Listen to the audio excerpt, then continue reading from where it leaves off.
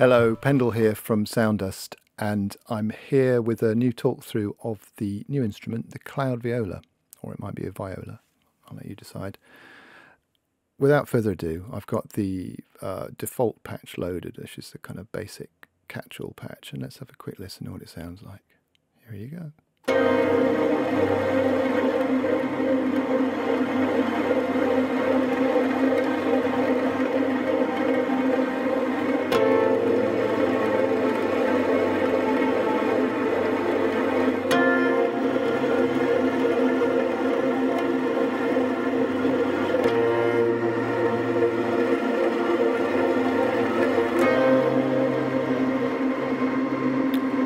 Those waverings of volume are my foot on an expression pedal. I'll demonstrate or explain later.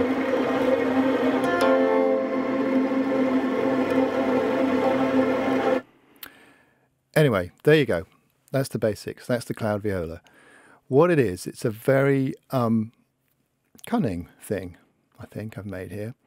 It's basically a viola, but instead of played in a conventional way, it's played with kind of 10 metre or 5 metre to be more accurate lengths of very coarse garden twine, which, let me just take the other stuff off, gives you this sound.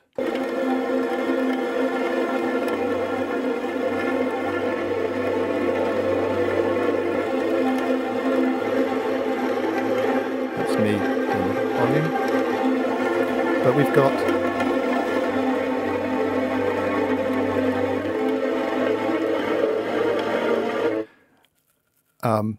five round robins per note, around about 20 seconds of sample before they loop, hundreds and hundreds of samples. It's basically, yes, it's built around that idea that if you play a viola or any stringed instrument, and there will be more versions of this, play any stringed instrument with something other than a bow, you get something quite interesting. It sounds like Angry Bees or a million mandolins or whatever you want it to sound like. That's the high notes.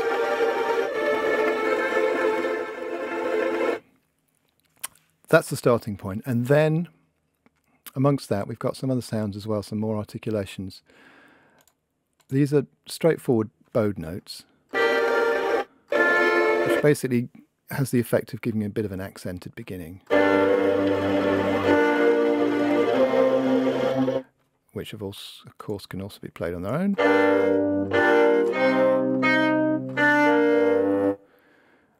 You've also got some col-legno notes. Now there's two different coloured bows here because basically they're two different mics. The black ones are a Rode large diaphragm valve condenser, and the white ones are an AKG Kontakt mic, which is stuck to the body of the poor beast. So these give you a bit of ping if you need it. And then over here you've got the clouds. Now what these are, let me just put that back to the right octave for now. Octave control per thingamabob.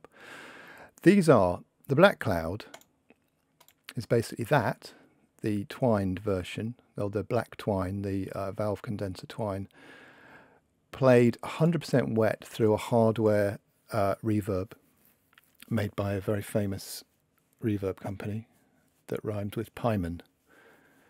I'll say no more. So this, and then it's played through a, it's the grain oscillator on Kontakt. Got a format control here. But that's 100% wet reverbed version of that.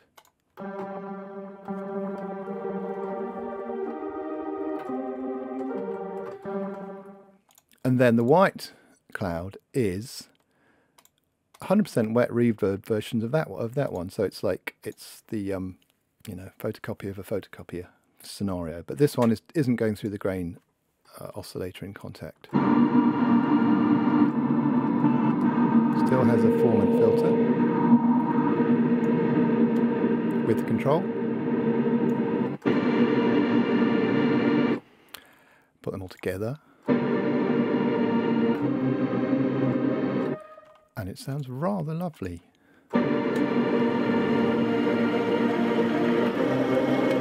That's me fading in the string.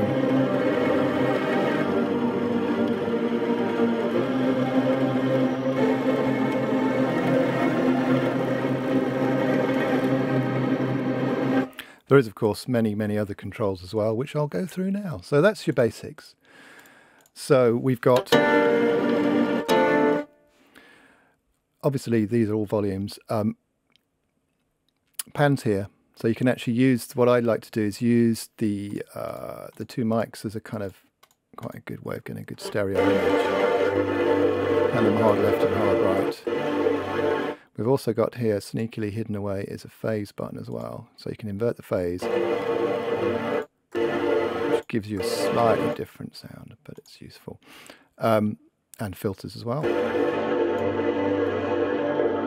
Low pass filter on all the oscillators.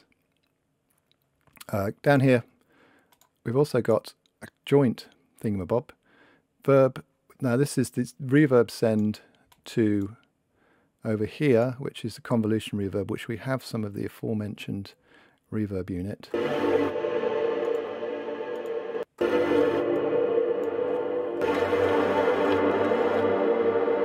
There. So these are convolution reverbs of the actual reverb unit that they were put through the later stage. You can also, let's take that off, you can also click on that again, and you've got a delay per oscillator group, we'll call them that. So you can then add levels of delay. And this is your delay unit here.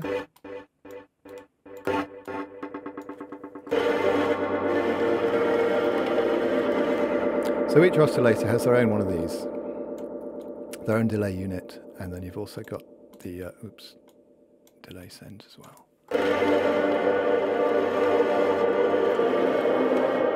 Bit of overkill there. Okay. Off. Geared away. Then you've also got per oscillator, you've got the standard ADSR for fading in, release, etc. You've also got vibrato and vibrato speed for doing crazy stuff. Angry bees, or angry mosquitoes, or Boards of Canada. You choose. So hard right, it's a different phase of the vibrato pitch. So it starts off going down that way and it starts off going up that way. It's not a very technical explanation, but you know what I mean. And then down here we've got tremolo and speed.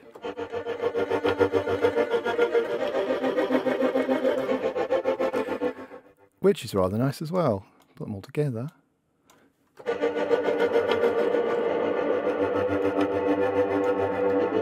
And that's just, oh, forgot the red fellas. These distortion or saturation and pitch.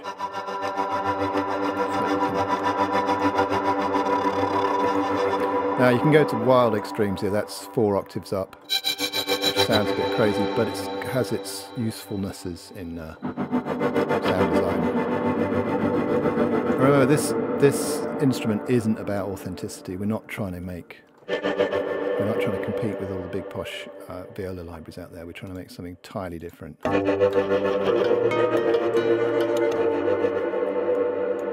the power of reverb mainly. We've also got, so that's the general controls per oscillator. The cloud ones are slightly different in that they've got their own separate, let's do this one, they've got their own separate algorithmic reverb units, which is size and that's damping. They've got their own formant filters, and then this is the ADSR again, volume envelope. And now, of course, one of the great things, everything is right-clickable. Learn mod wheel.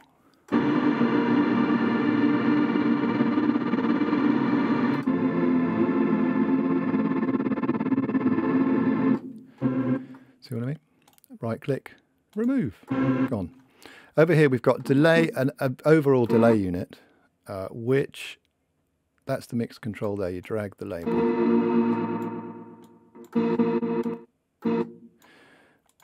Rotor. Speed. Filth. Drag that. There's more nastiness. And that's the overall nastiness. Which, you know, these two. Right click. Learn. Mod wheel. Left click, or right click again, get rid of it. Tone control, so you can quickly go through various EQ possibilities. You can do that. Here are your algorithmic reverbs. We've got quite a few different sections here. We've got the Big Sky selection, which are all based on that piece of reverb. Oh, you can't see because it goes off the page. We've got some new O'Reillys as well, which are various strange sounds, which you can't hear on this one, of course. So that's the basic. Oh yeah, duh. That is. Oh, turn him off. Various amp convolution reverbs, and then down here EQ as well. As with the other things, MIDI learnable. Very handy. Now the Cloud Viola comes with a whole heap of presets. I could go through some, but they might take a little while to load. But they've all got something nifty modelled or mapped to the mod wheel. So whatever you do, always try the mod wheel out. I'm just grabbing one at random here. Okay, oh, no, not too bad. Still loading, still loading, still loading. It has to load quite a lot into memory because of the...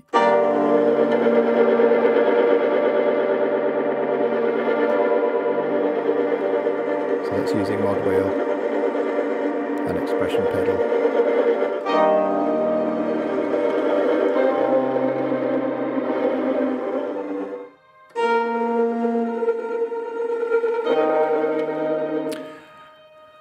That's about it. It's a fantastic instrument, I've got to say that. I mean, I would say that. Instructions over here explains everything, hopefully better than I have. Shows you a picture of the poor abused viola.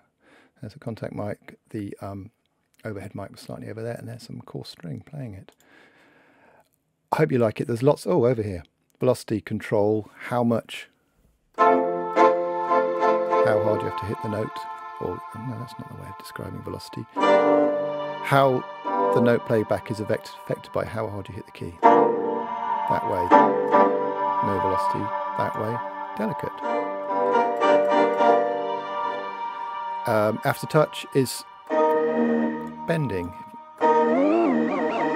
Gives you a crazy bending effect. That way it goes down. A little bit of subtle. I like a bit of aftertouch bending, me.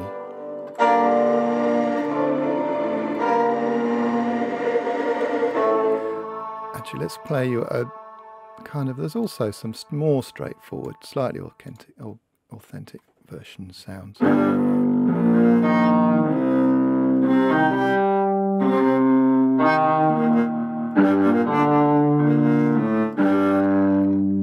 So you can do